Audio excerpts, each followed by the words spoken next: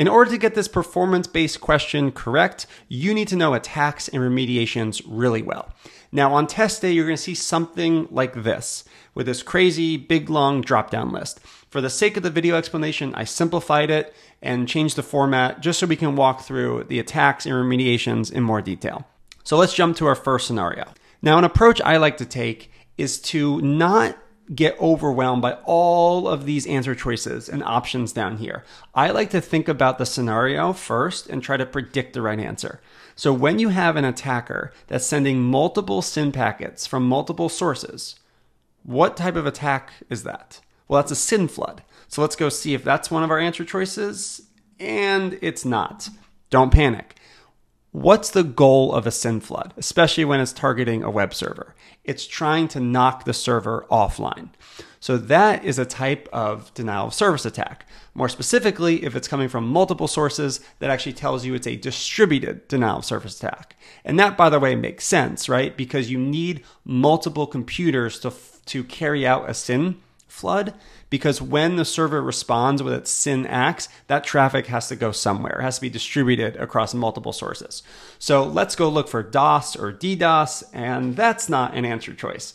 Okay, now what? Well, now we can just start reading, and I read botnet, and I realize a botnet is the technology that you as the attacker need to carry out a SYN flood.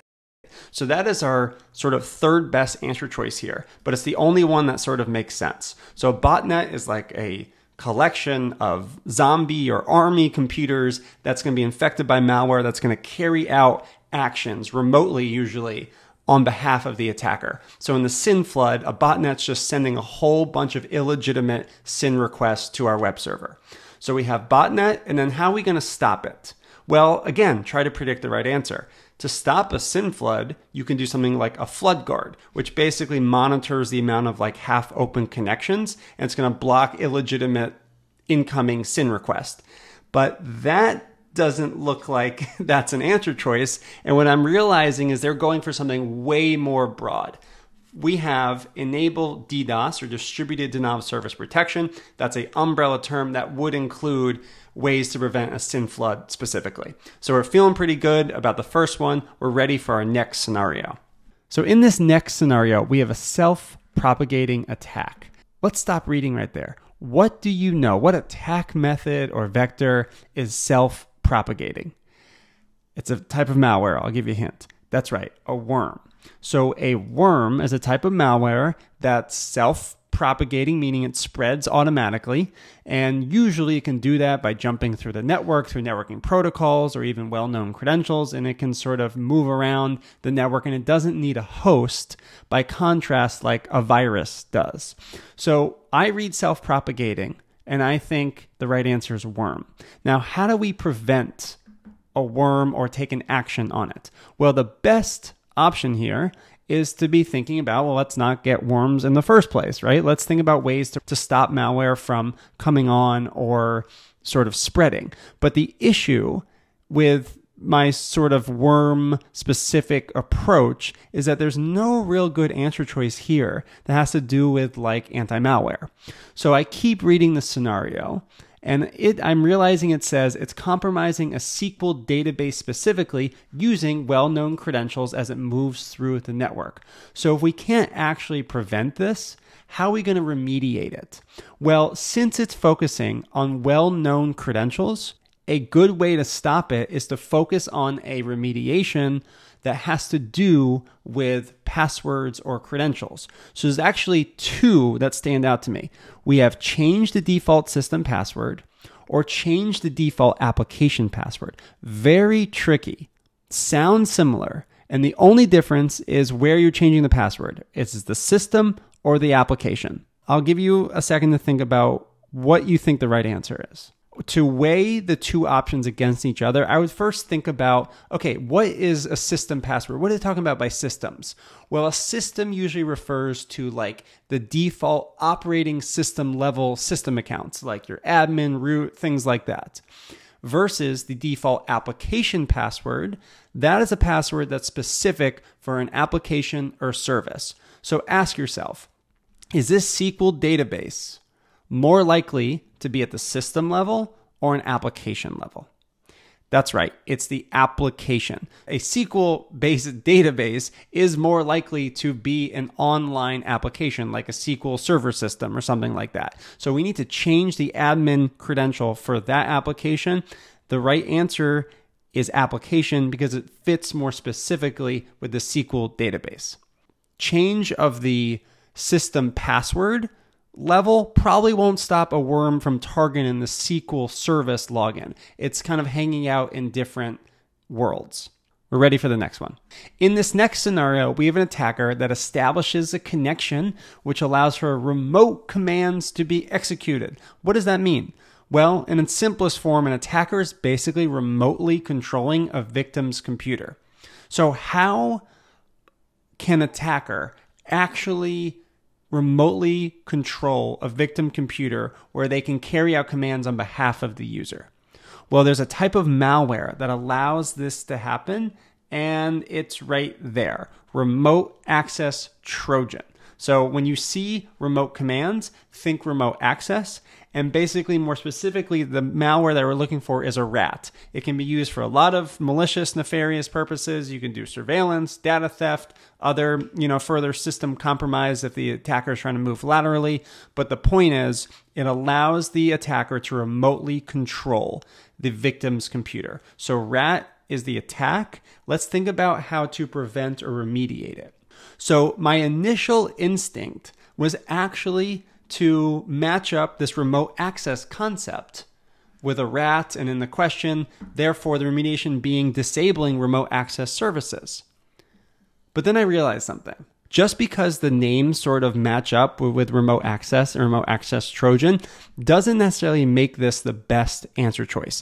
What I mean by that is when we do disabling of remote access services, think about that as a larger context of like system hardening or network hardening. So when we do that, we prevent legitimate remote access connections that we just don't need. A great example of this might be shutting down Telnet. It's a service that we don't need, it's insecure, so we disable it and we shut it down. But if we were to do something like that, it actually wouldn't help address the root cause of the rat. Remote access service disabling is like a preventative configuration type level hardening control. It's actually not a dynamic detection or response tool. And when we have a nasty piece of malware, we actually need something that can more dynamically detect, block, and alert on rat activity. So is there another answer choice here that actually will give us that ability to more dynamically detect and block? Well, one really good option I see here is a host-based IPS. So the host-based part makes sense because we're targeting the user, so we can put it on the user's machine. And then an IPS is intrusion prevention system. So that's going to allow you to both monitor and analyze system-level behavior in real time. And then the detection piece can identify unusual patterns, like, for example, a backdoor communication, which is very typical of how a rat actually works. And then you get the prevention or the response where it can automatically block or alert on rat activity. So the fact that the host-based IPS allows you to do prevention, detection, and response versus remote access services is more a configuration level protection, but once the rat is installed is not going to address it, tells me the right answer is the host-based IPS. Now we're ready for our next scenario. So this one talks about an actual piece of hardware, but it's allowing the attacker to remotely monitor a user's input. So we're looking for something that is maybe physically sort of tapped in to the user's keyboard, for example, that is then going to report back to the attacker so they can monitor the user's input. If you don't know what the right answer is, it doesn't jump out at you, think about it. Which one of these actually will use hardware? Well, a lot of this is sort of software based, but there's one thing here that in some ways you can feel and you can touch, and that is a keylogger. So a keylogger is a hardware-based physical monitoring device. So sometimes, you see it as like a USB or even a malicious keyboard itself. And the whole idea is to monitor input. And in this scenario, they're doing it so they can steal credentials. So what is a good way to prevent against this type of attack? Well, since they called out harvesting credentials in the stimulus, that is sort of a hint that maybe the answer choice is going to revolve around some sort of credential or password protection. So then I said, okay, great. Well, maybe we finally go back to actually the system password and changing passwords. But then I realized if the attacker has a keylogger, they'll actually be able to capture and see the changed or the updated password. So that really updating the password isn't going to help us. So the other thing that's password related is two-factor authentication using push notification. Let's set aside the push notification for a second. Let's just talk about multi-factor or two-factor authentication. So why this actually makes sense is because a keylogger can actually steal a password. It's going to capture the input, but it can't actually access or replicate the second factor. So especially if we have something like the fancy word is out-of-band authentication, like a push to a mobile device, the push notification actually requires the user to physically approve the login, for example, on their phone. So that's going to be totally outside of the world of the keylogger. Now, granted, the keylogger still has the user's password in this scenario, but they may not be able to actually use that password if there's a second factor. So we sometimes call this breaking the attack chain, right? You have the username and password as the attacker, but you can't log in without the second factor. Okay, now we're ready for our fifth and final attack scenario. Let's do it. So this one seems to be focusing on an application specifically, and the attacker is actually embedding hidden access in an internally developed application that bypasses account login. So when I think about attackers messing with applications, a couple things come to mind.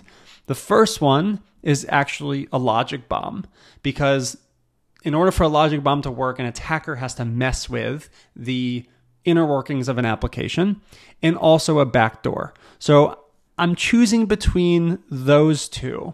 And when you think about a logic bomb, basically what happens is there's malicious code that gets triggered by specific conditions or events, but it's going to lay dormant until it's triggered. So it might say, okay, on January 1st, do this malicious destructive thing. But there's no talk about that in the actual scenario.